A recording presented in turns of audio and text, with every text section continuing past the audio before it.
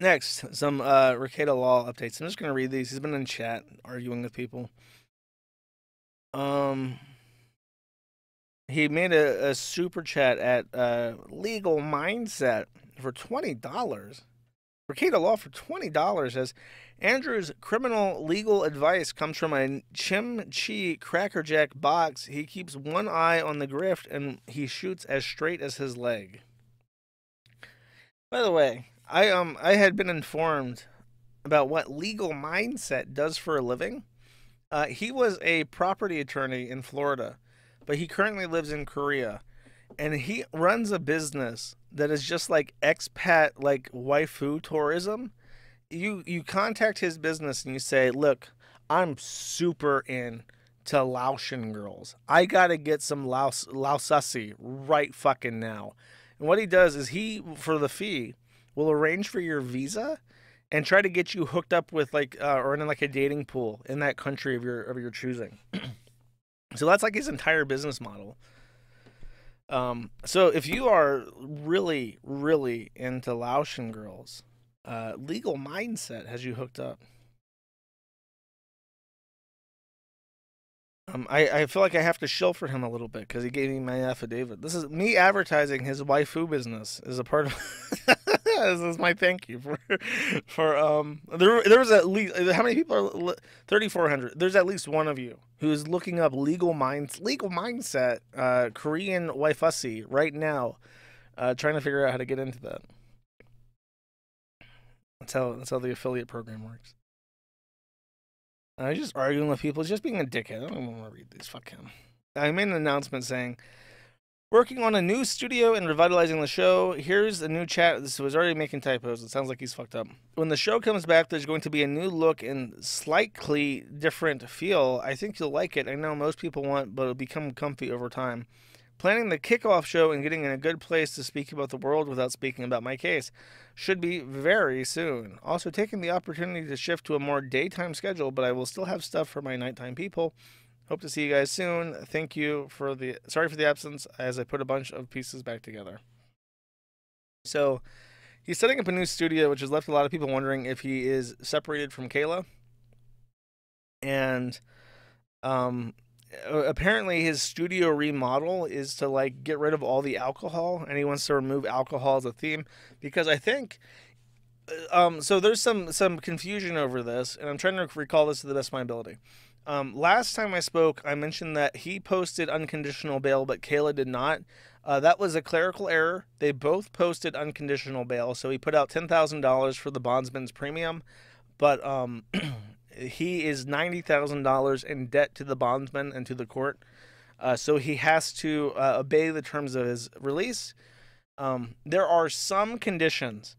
I believe, if I remember correctly, that on his bond paper, he has to remain sober even if he had unconditional bond. So the other conditions of bond don't apply, which could involve no contact with April. It could involve having to move to a different place, having to do P tests for drugs. There are lots of conditions that they want to apply, but $50,000 gets rid of all that. However, I am pretty sure that the bond explicitly said he must remain sober, even if he had unconditional release. So that is always a condition. So he has to like change his studio.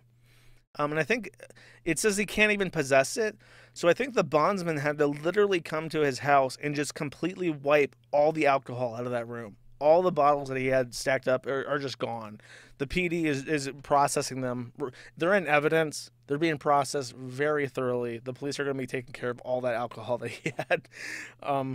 So he's trying to figure out what to do. And I imagine, like, I don't know what his financials is like. You know, there's all sorts of speculation that he's a trust fund baby. He has no money issues whatsoever.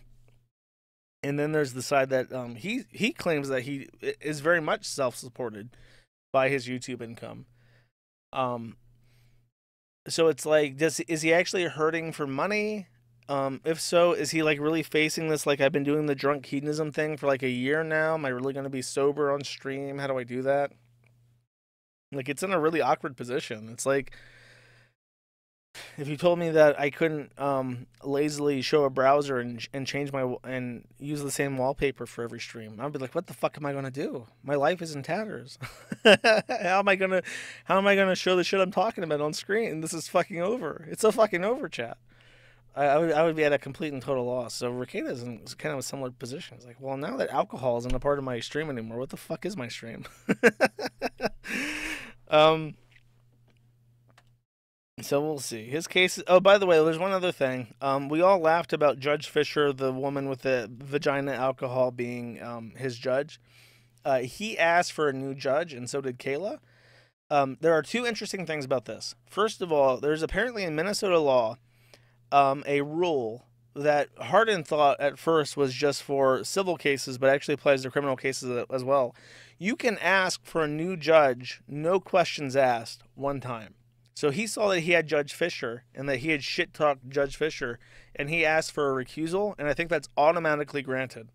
Because that's just how it works. No questions asked, one new judge replacement, which is new judge is worse for him? Really? Who's the new judge? What's the lore with that? That's news to me. He got rid of Judge Fisher through the Mulligan rule, but what? I didn't hear that the new judge is worse. A black woman. Okay, you don't want me? LaQuanda Chanel Durrell from Minneapolis she's gonna be driving 2 hours out here to preside over your case as a visiting judge, and she don't take no shit from no white boy. You want to get rid of Judge Fisher? Well, Shanique was coming, baby. Shanique was coming. She got her nails did. She got her hair and nails did just for you, Rekieta.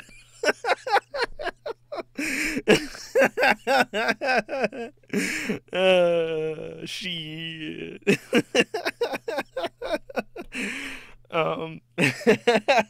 That's funny. uh, Sorry, my mental image of this woman is probably much, much, much funnier than the reality, but I'm thinking like TSA agent from Atlanta, Georgia, is presiding over this here case. I bet you that the reality is probably not so funny. If it is funny, I'll laugh at it next stream too, because that's pretty great. Okay, so the other one was that he got to replace the judge. There was the other interesting thing where so Rekieta filed for the new judge, and Kayla filed for a new judge as well.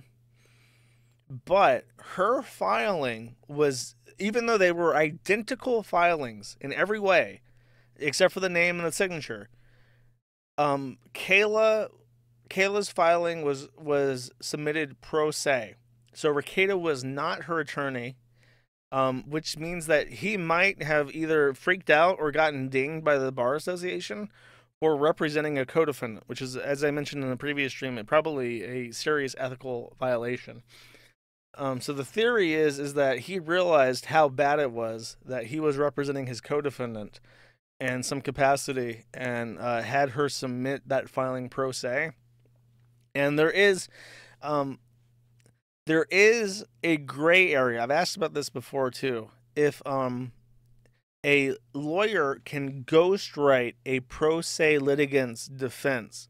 This has happened a couple times where like a pro se litigant gets into a legal battle with somebody that somebody else really hates that happens to be a lawyer. And instead of just representing that guy and involving himself in the case, he will ghostwrite all the case files for this to remain anonymous. And the guy just files these pro se, even though he has a lawyer drafting his arguments. It depends on the jurisdiction, but in most areas, it's actually a gray area where it's not expressly prohibited or permitted. And it may be possible, and this might be Rekieta's, fucking 10 million IQ move, is that he's just going to represent Kayla, but not officially represent her, and she's going to file all his ghostwritten motions as a pro se. So if he's doing that, that's crazy. I don't know. That might be even more of an ethical malaise than just representing her, Like, you're representing this woman who's your co-defendant, and that what you're doing is wrong because you aren't representing her officially, but you're still doing it and you're having her file it pro se. Like, that might be even worse. So we'll see. Thanks for watching this clip. This is Willow. Remember to like it, subscribe.